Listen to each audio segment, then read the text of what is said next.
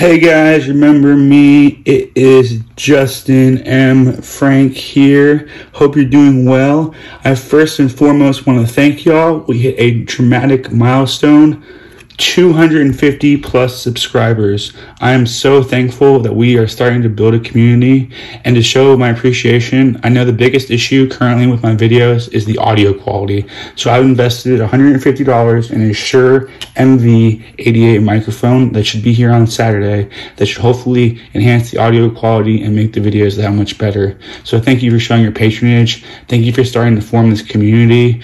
I want it to be a great place where people can interact, be themselves, and, you know, treat people with integrity and respect.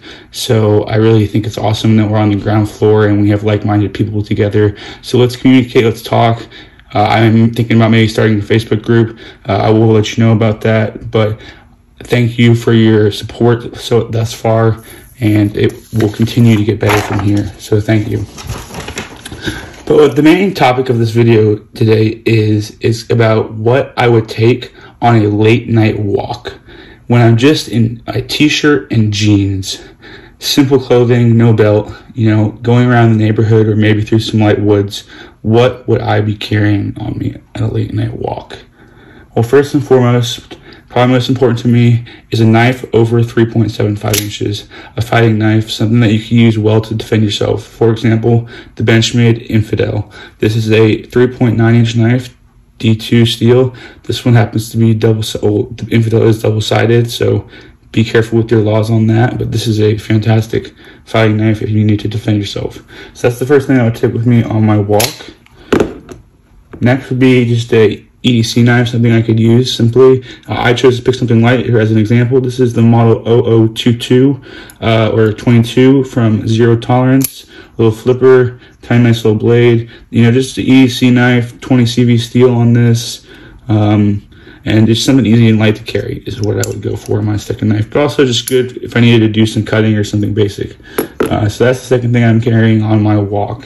Next, let's talk flashlights. First, I would carry a smaller rechargeable light. Generally, when I take walks, I like to carry rechargeable lights because, you know, batteries cost money and I am walking long distances often. So I use lights that are rechargeable because then I just charge when I get home, and I do have additional batteries for my rechargeable lights.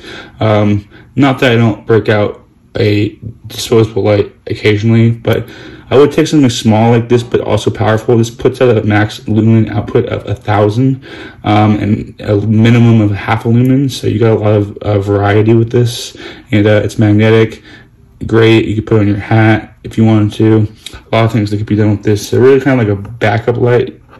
You'll see in a minute, the main light, but it's something that's really versatile. Like, again, the S1R Baton 2 from Olight, which is a fantastic light.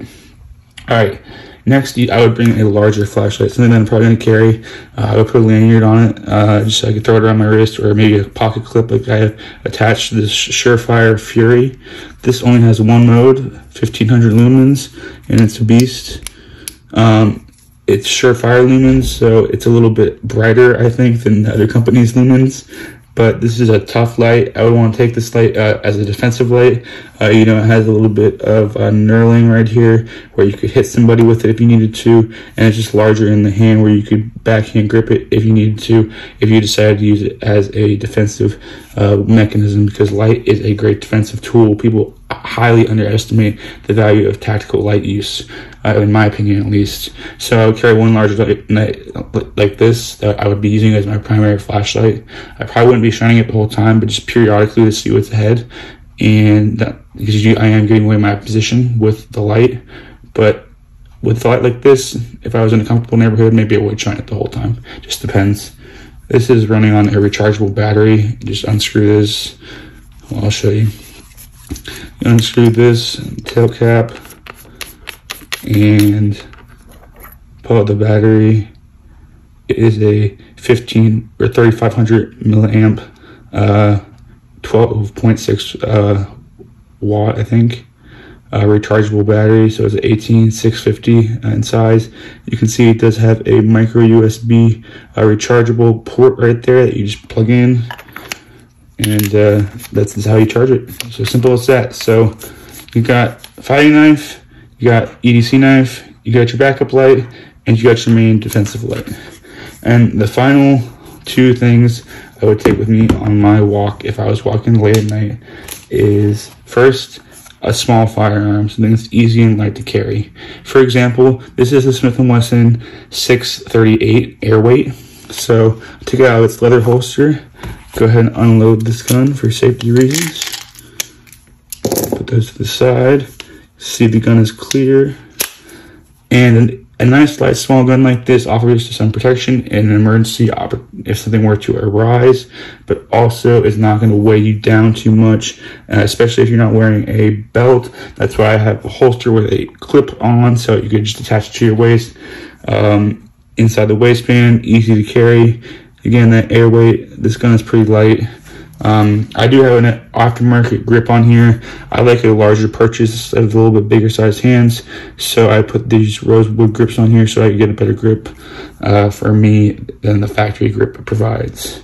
So yeah, a small firearm and a holster that is clippable is the second to last thing I would bring. And the final thing I would bring is my Plantronics 5200 UC headset, or any other one-ear headset, for two reasons.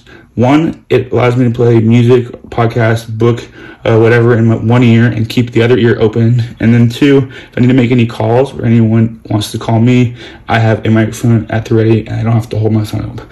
So this is what I'll be carrying, or rather wearing, as my final EDC thing for my walk.